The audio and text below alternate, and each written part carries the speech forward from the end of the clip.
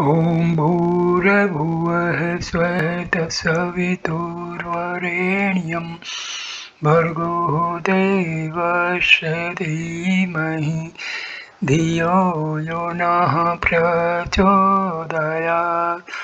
ॐ शान्ति शान्ति शान्तिः. Namaste my dear friends, this is second video on Bhagwan Sri Sathya Sai Baba's divine message to the humanity for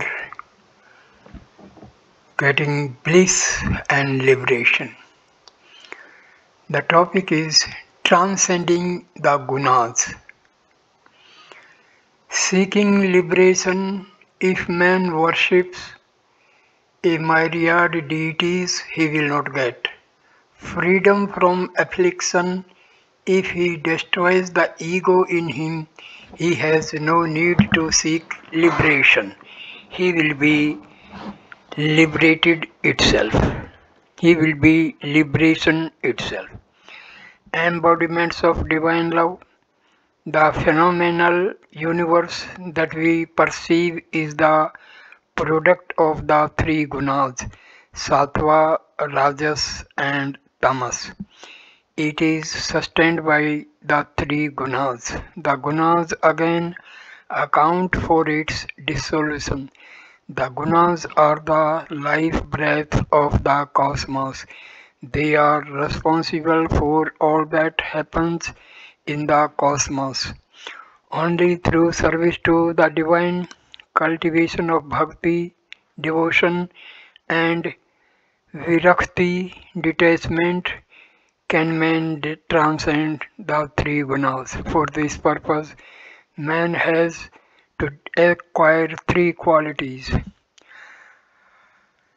anashakti, desirelessness; virakti, detachment; and upeksha, equanimity. Anasakti is the absence of all desires except the desire of God. All other acquisitions are to be given up, and one should rely on the divine. Virakti does not mean renunciation of hearth and home and betaking oneself to the forest for penance. Giving up of bad thoughts and feelings is true tyaga, renunciation, and leads to yoga. You may enjoy worldly things, but there should be no sense of possessiveness of mine and thine. Upeksha is the absence of concern for the future. It is the freedom from expectations and hopes. God looks after the welfare of true devotees. The desire for worldly objects can plunge one in endless misery. Desires are like a green pumpkin which will sink in water. A desireless man will be like a dried pumpkin which will float in water. He will be able to overcome the pulls of the mundane world and even aspire for a godly life. He may not be keen about mukti, liberation, but he will not give up devotion. God looks after yoga akshema.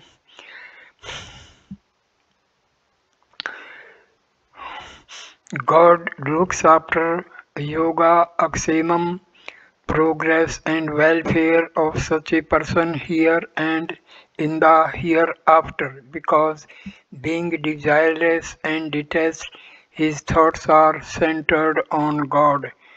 To secure the grace of the divine in this way is itself a kind of yoga. To preserve that grace is to ensure one's akshemam well-being. This is known in Vedantic parlance as apratyaksha prapanam, securing what is not easily attainable. It can be got only through grace-filled human effort. Some spiritual exercises are necessary for this purpose. The three gunas.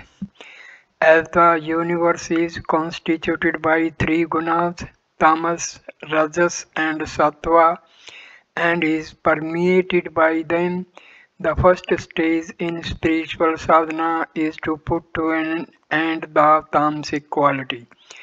The tamoguna is characterized by murktvam, foolish obstinacy. A tamasic person lacks intelligence and is inclined to indulge in meaningless questioning and argumentation.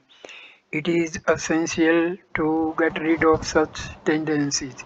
Every issue should be deeply studied and the conclusions should be digested.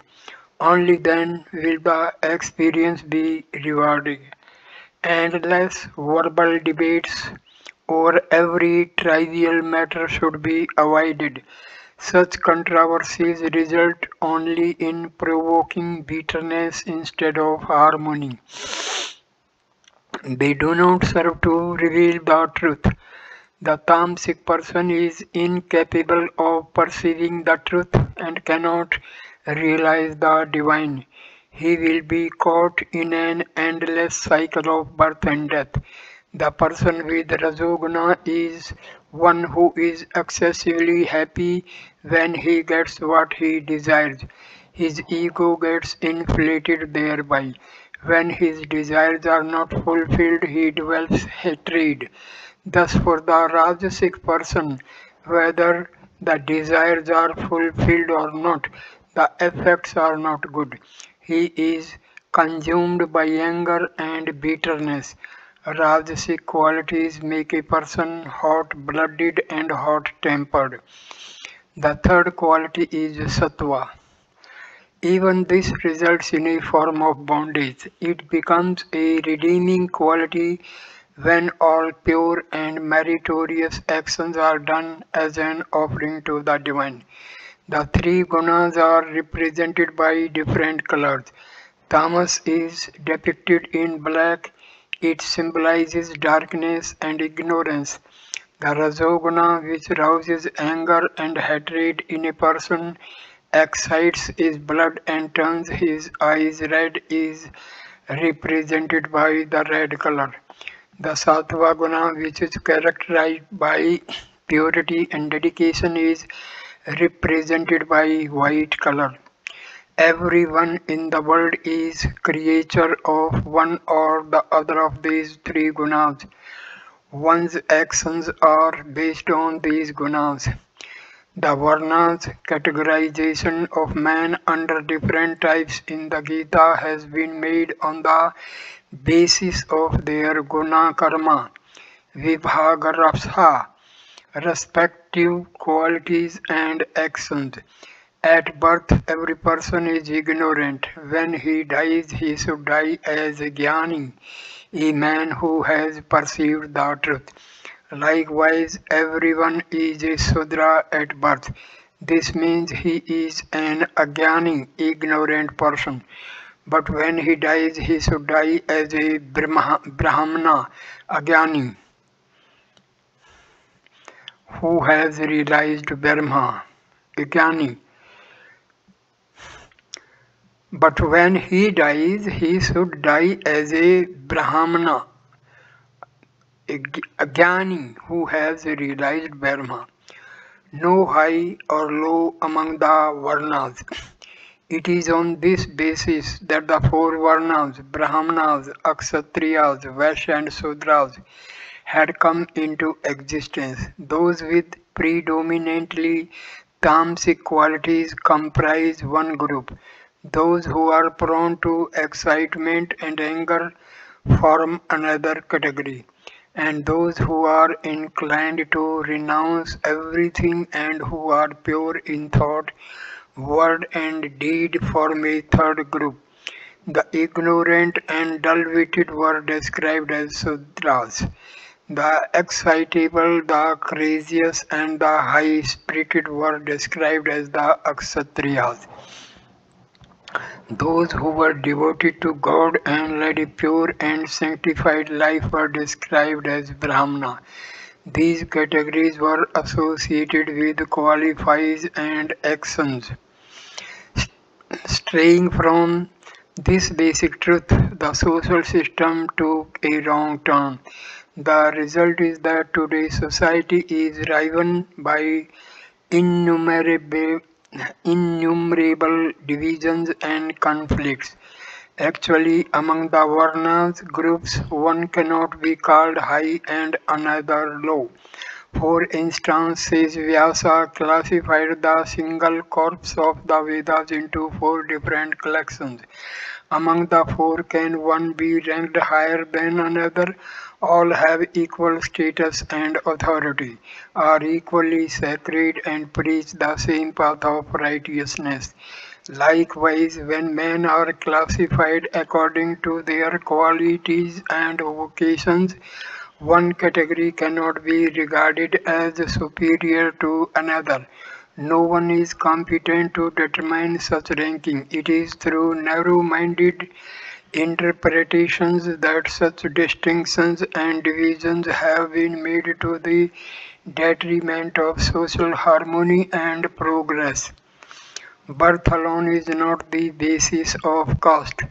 The right to interpret the Shastras is given to the Brahmanas, but Brahmanas have been defined as those who have made a thorough study of the Shastras, who have no self-interest and who live up to the Shastric injunctions. Anyone may acquire these qualifications. They are not confined to any caste on the basis of birth. Only qualities and actions are determining factors and not birth. A Kshatriya is one who is prepared to lay down his life for his country. The nation's safety should mean more to him than the protection of his body. This attitude of sacrifice may be displaced, displayed by anyone, and he should be regarded as a Kshatriya. All those engaged in agriculture have been described as Sudras. Everyone needs food. If food is not grown by the so-called Sudras, the world will perish. The entire purpose of classifying people according to their qualifications and functions is to ensure that person in such category carry on their duties with dedication. It is the failure to maintain the purity and sacredness of the system as envisaged by the Shastras that has resulted in indefensible divisions and social chaos.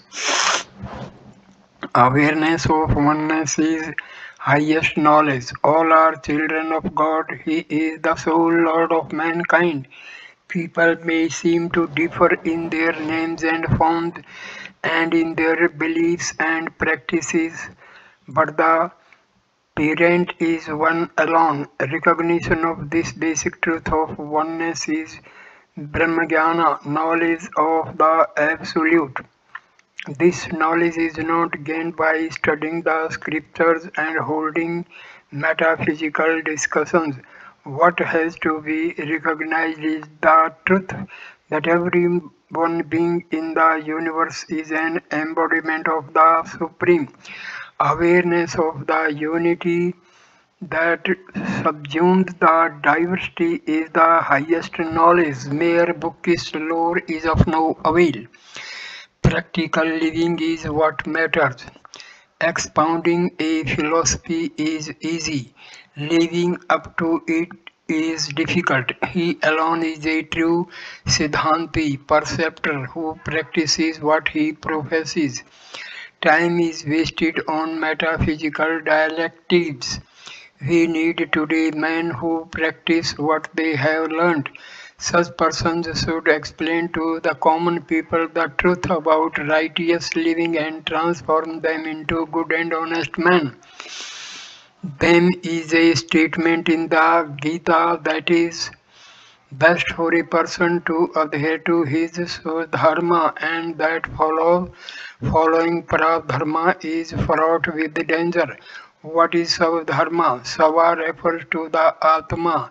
Savadharma means Atma Dharma, the Dharma of the Spirit.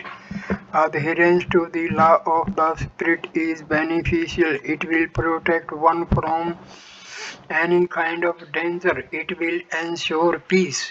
What is Paradharma? Para means that which is responsible for good and bad actions, namely the body. Paradharma means all actions based on the body consciousness. All such actions have consequences which have to be gone through in successive lives. Men are caught up in this perpetual cycle of birth, death, and rebirth. They do not know what is in store for them at any moment or place. This is the perilous state of man. The correct meaning of Swadharma. The Gita reference to Swadharma is ordinarily interpreted as meaning one's own dharma or duties attaching to the caste or community in which one is born.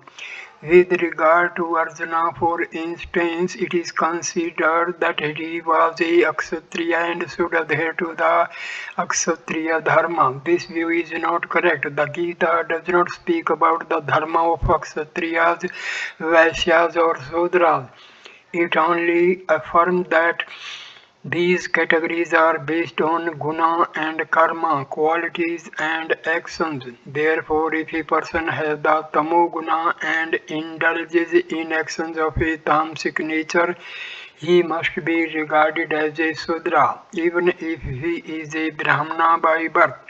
One who devotes his entire time to the contemplation of God and does sacred acts is a Brahmana, regardless of the caste in which he may be born. Brahmana is the one who seeks God. Obsessed with the distinctions of caste, creed, and community, and indulging in futile and meaningless controversies, people should not degrade humanity. All are brothers and sisters. It is the basic truth that must be propagated in our society today so that spiritual values may grow. Spiritual values may grow. Bharatiya Dharma is eternal truth. Bharatiya culture is not the product of ephemeral efforts. Bharatiya Dharma is the embodiment of unchanging and eternal truth, unaffected by time, place, or circumstance. Without realizing this supreme truth, people are polluting their minds with conflicts of caste and creed. All religions have taught what is good, and everyone should lead a righteous life based on this knowledge.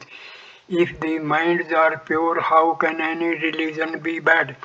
Let every Bharatiya take heed of this fact. Every effort should be made to purify the mind. All the religions are different paths leading to one and the same destination.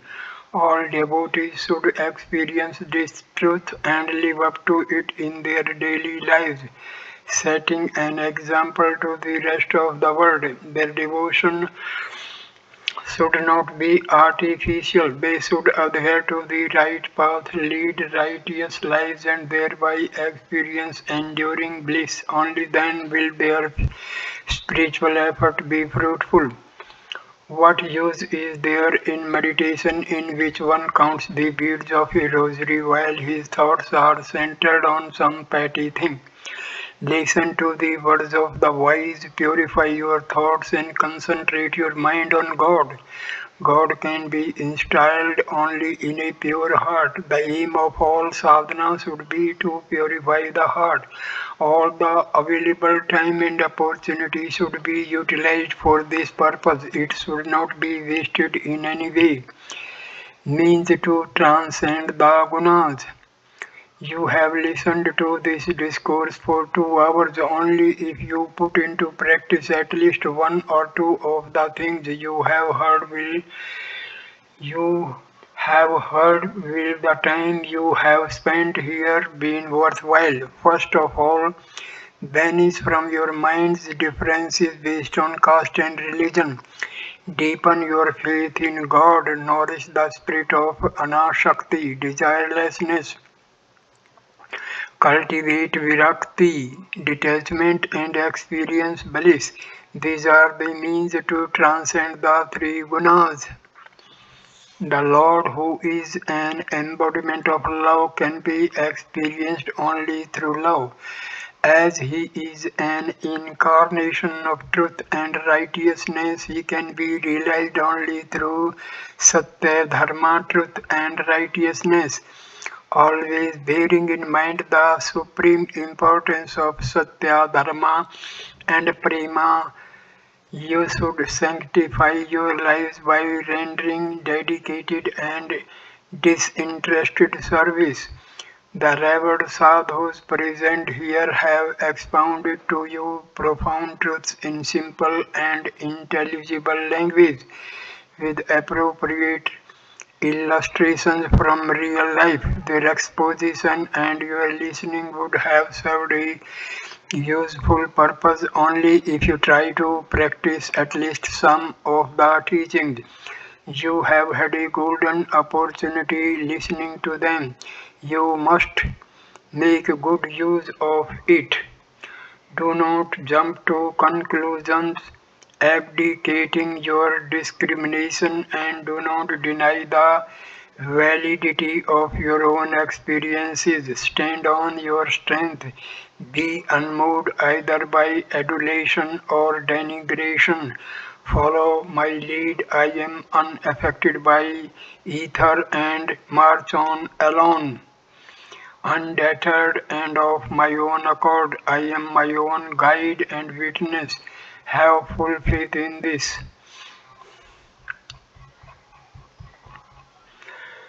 Man's divine destiny. The divine is one without a second. Eko aham bahusayam parjayatihi. I am one, let me become many for the sake of progeny. Willing in this way, the divine assumed a myriad amazing variety of forms in the universe and taught in the Gita the threefold paths of karma, jnana and bhakti to enable humanity to realize the magnificence of the divine. Man has been engaged in exploring the infinite wonderful secrets of nature in this marvelous creation in all possible ways.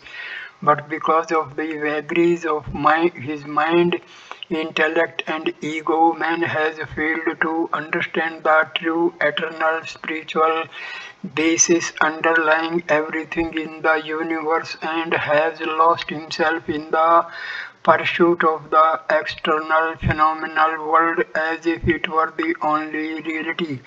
In the process, he has failed to realize his own true nature and has totally perverted his mind.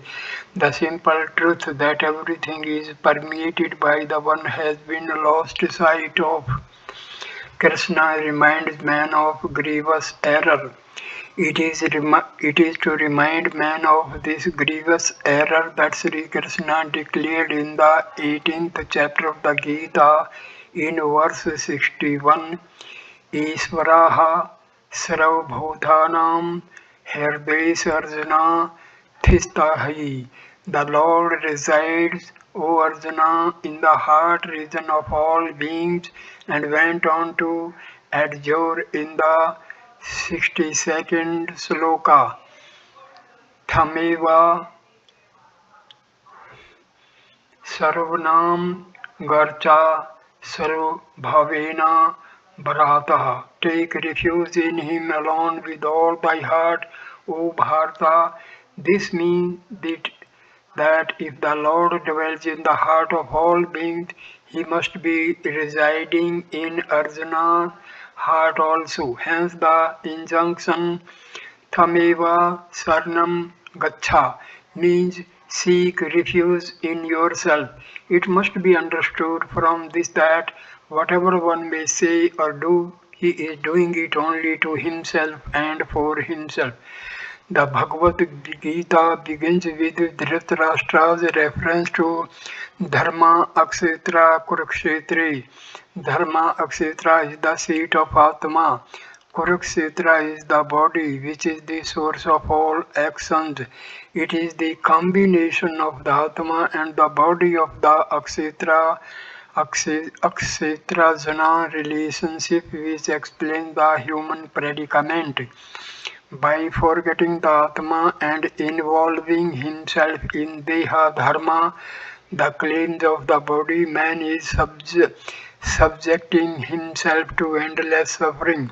He grieves about things which are not worth lamenting and does not grieve for the things that ought to make him sad. This state of delusion is the result of his identifying himself with the body and forgetting his inherent divinity. If he realizes that he is one with the Omni Self, he will have to cause for sorrow. He will be aware that truth and bliss are inherent in his spiritual reality. When man realizes that the divine is all pervasive, there will be no room for acquisitive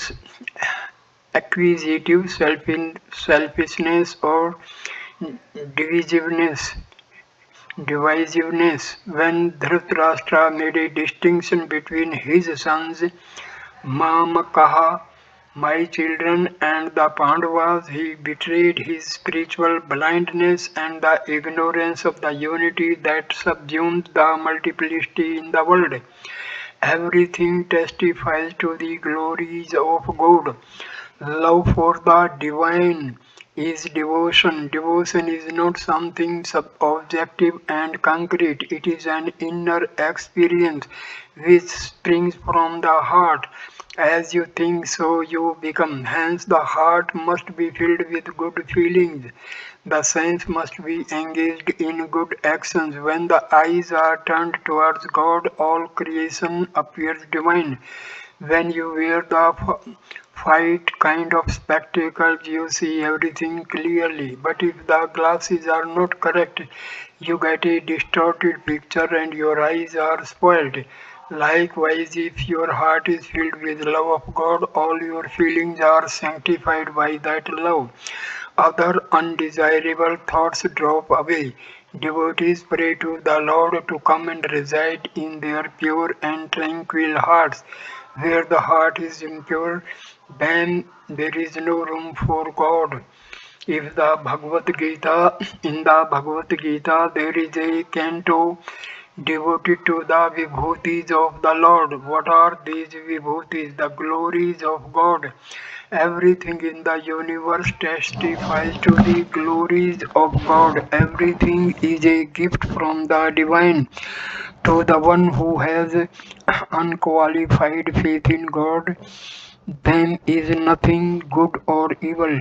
He welcomes everything equally. When a child is well, the mother gives it all eatables, but when it is unwell, it is given bitter medicines by the doctor. Likewise, the man who is groping in the darkness of ignorance has to be enlightened by the discipline of wisdom. The enforcement of such discipline does not mean that the divine is angry or displeased. There is grace even in the severity of the discipline. It is like a surgeon's knife which is used to perform a necessary operation. The devotee should look upon pain and pleasure alike as designed for his good. He will not then be affected by troubles. He will regard them as stages in the evolution of his consciousness. Pain and pleasure are inseparable twins in life. One leads to the other even as the new moon culminates in the full moon. These are the manifestations of the wheel of time, expressions of the divine will. Ahankara is the root of all troubles. Man should get rid of ahankara, the feeling that he is the doer. As long as the ego is dominant, the Atmic consciousness will not develop. The egoist cannot recognize the Atma. It is egoism that is at the root of all men's troubles. It is the kind of delusion that is based on the misconceived notion that the body is real and permanent. The truth is otherwise. From an early age, one should recognize the evanescence of the body and the senses and control the desires prompted by the sense organs. Desires are insatiable. The pursuit of wealth, power, and position can only end in misery. Instead, one should take refuge in God and dedicate all actions to the divine. Subdue desire to achieve inner peace. In spite of his precious birth as a human being, man leads a life worse than that of the animals. Animals are not consumed by envy. They do not take pride in their possessions. They have no bank balances and have no monthly salaries. They live happily from moment to moment, content with whatever food and shelter they can get. Immense knowledge and skills have increased and his moral caliber has declined. Man has to discover the secret of good life. He has to realize that he has taken birth not for enjoyment of worldly pleasures but to realize his divine destiny by the cultivation of good qualities and by performing good actions. To indulge in demoniac demoniac actions while having the human form means degrading human nature. Of what use are wealth and position if one has no peace of mind? A quiet conscience is man's highest jewel. To achieve inner peace, desires have to be subdued and all thoughts should be centered on God. Engage yourself in service activities in a spirit of dedication. Do not hanker and leadership. True service consists in helping the poor and the forlorn in the society with humanity and dedication. This is moral service to the divine. दिल में राम हाथ में काम Rama in the heart and service with the hand. Prepare yourself for serving the people with God in your heart and strength in your arms. So I end this video here, and the next video on Sathya Sai Baba's message to humanity will continue. Thank you for watching this video. Please like, comment and share the video and subscribe the channel. Thanks a lot. Namaskar my dear friends.